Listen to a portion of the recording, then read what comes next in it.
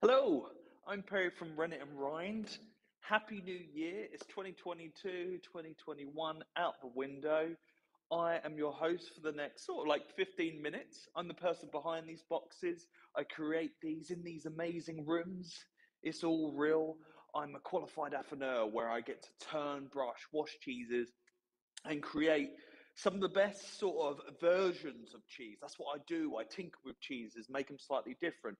I've been creating these boxes to kind of give you guys a view on how good British artisan cheese is, and also like a stage through their lives, and also create different matches and some things of intrigue, and hopefully a beautiful board together. So, like in your box, which was this thing you received in the post, either you got it for yourself or you got a gift. Gifts available online. Make a lovely present for someone if you want to send something over to them. You get tasting notes in there. You get these 5 amazing cheeses, which January, I feel like everyone needs a little bit of a pick me up. So I kind of do things that are a little bit more punchy, a little bit more challenging, a little bit more exciting. And I'm more generous in January because I feel like we all need it. So, yeah, really good value actually, this board. Quite an expensive board, but still sticking at £32 because we want to get you guys into these amazing cheeses. And you get your biscuits as well, your Peter's Yard. My favourite cracker to have with more powerful cheeses because you kind of got to play around with them and not let the kind of the biscuit impart that flavour. So shall we dive in? So let's get on our first cheese. Lincolnshire Poacher, an amazing cheese, if you go into a deli and you ask for some Lincolnshire Poacher and they say, "What's Lincolnshire Poacher?" I would probably think about immediately leaving. I mean, no, don't do that. It's like responsible for, not responsible, there's a number of them, but it's part of like the British cheese renaissance. What I wanted to do for this one, this is a journey. As I always say, eat the cheeses in order because they all do something to one another and you get the best out of them. Don't pick around, eat all 5 in order, then do what you want. So Lincolnshire Poacher is a cheddar, but also an Alpen style because of the way that it's made. So it's got this really nice texture, which is a bit like Conte with some very familiar kind of views in cheddary kind ofness. And the Jones family that make this in Lincolnshire, are phenomenal people. Beautiful farm. Like you walk into their kind of first gates, the kind of cows are on your left and they shed if they're in or out. On the right, they've got this amazing sort of slate kind of stony building, which is beautiful, and the cheese making room at the back. And they've got these amazing maturing rooms, which are awesome. We've been working with them some time, and this is a batch selected cheese. So we keep them here. I'll show you how big they are. Actually, I kept one up here to show you. This is how big they are, and we keep these, turn them, but batch selecting, we just kind of want to keep the flavor the same. So very much kind of hands off, make sure it's turning, all that kind of business. But yeah, let's give it a smell. That tang is there, grassiness is there, a wide salty note is in there, and a little bit of sweet nuttiness, which is kind of what we'd expect from a Lincolnshire Poacher. Let's have a taste. Real like strength in the texture. I wasn't expecting that. I thought it'd be weaker. Good grassy notes that are coming through. Nice bit of floral hit there. Meaty, savoury, beefy. That's coming through. Tang, there we go. Typical cheddar tang that's there. So we know what's going on with that.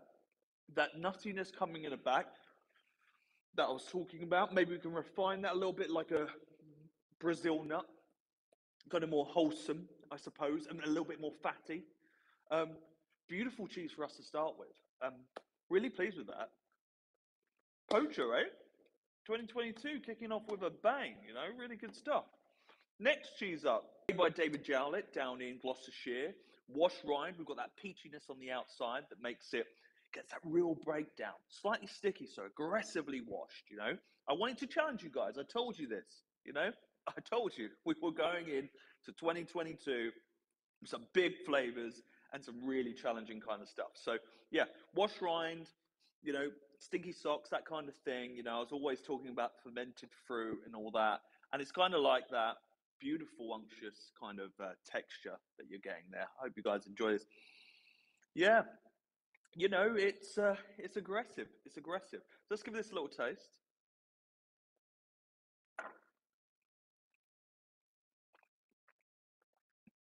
That was a big bit.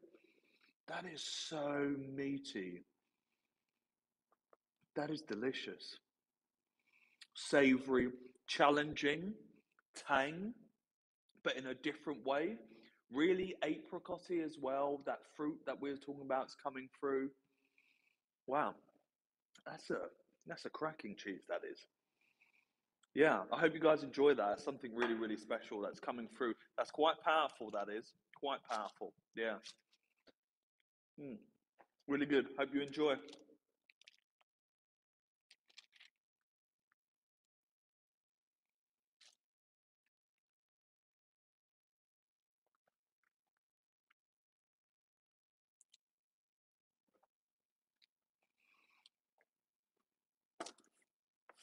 So next cheese up, we have Cinnaden Hill. So this is a really special cheese that I mature actually. I call it like the 7-day turning process. So we get the cheese. It's a terrible example, the Tunworth case, and we turn it on its side. So we rotate it. I just use this to make this break because they come in quite light. But what I love is this dual texture, the kind of oozy breakdown that we have on the outside, the way they're so delicate. It really pushes the boundaries of this goat's cheese, and I think it's great. I mean, I love, look at that. I mean, I just love how unctuous that can become. And look, you see that duality that I'm talking about? Now, years ago, people used to hate that, right? So essentially, this is what, and we disagree all the time, cheesemakers, cheesemongers, and this is what they call rind slip. So essentially, the rind is coming away from the paste and the interior of the cheese. I The reason why people first hated it was, think like back in the day, right, when you had to take these goat's cheese to market and you're on a cobbled road and they're bouncing everywhere, and like they're going to get damaged and people aren't going to spend as much money. But we're in a modern world where we can explain that. It's easier to explain. And I love the duality of this texture. We get that lactic freshness from the chalkiness that's in the middle, but we get that beautiful breakdown on the outside. So made in Oxfordshire. Um, yeah, so this is a profile that I like. So let's pop this in. Wow. Whoa. That's bloody cool. So, so powerful, so indulgent, so zingy. A little bit of goatiness in there. Warning, some people don't like it. I like it in this profile.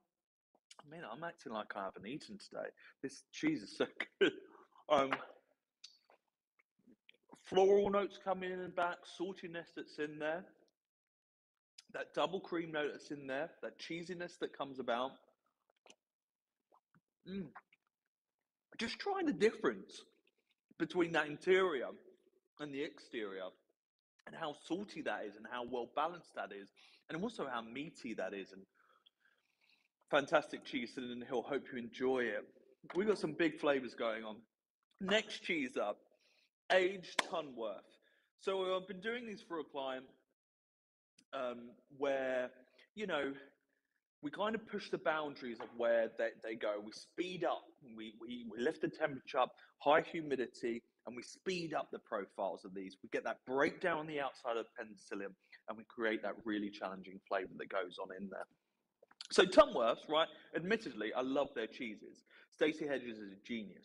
This is Raymond Blogg said this is one of the best camemberts in the world. But you can get it from Waitrose, right? And I've had those, and best respect to those kind of, for doing British cheese, but they're just a little bit fresh and mild and meh to me. And sometimes they can be great, but I really wanted to kind of push the boundaries with this, and the guy that takes it really likes these, and his customers come in and have them all the time in his restaurant. So I want to share that experience with you. So we've accelerated the breakdown on the outside. We've pushed up the ammonia. So we really want to push that flavor. It accelerates the breakdown on the outside and then creates dense, aggressive flavors, right? And this is all a learning experience. Like, this is the one that kind of everyone will lean towards, go, that's quite aggressive. On the nose, it's not too bad. It's a bit peppery. There's a little bit of ammonia in the back there, but predominantly cabbagey, Brussels sprouts. Yeah, and we want to end on a quite an aggressive note, of our sort of soft cheese before we move into the blue. That's what my thoughts were. Let's give it a go.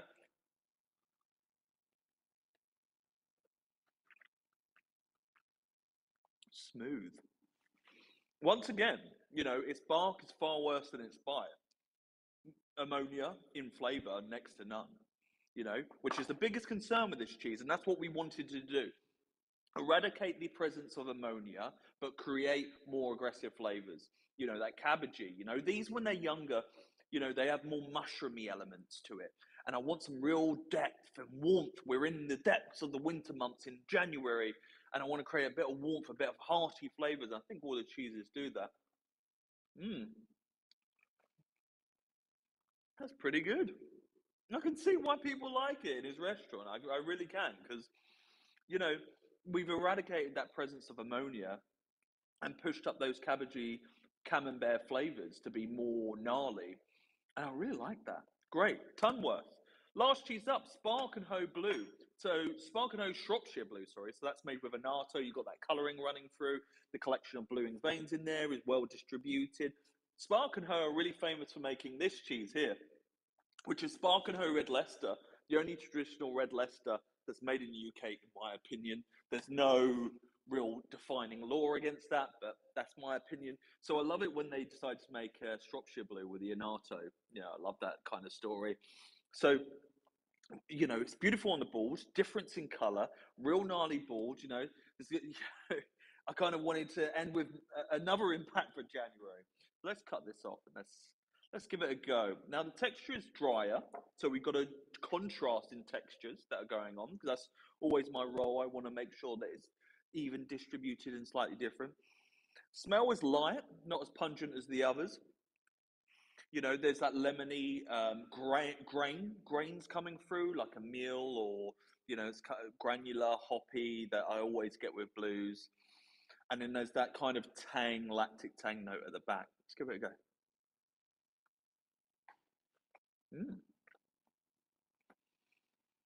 See, that's so pleasant to have at this moment, and this is why the journey is so important.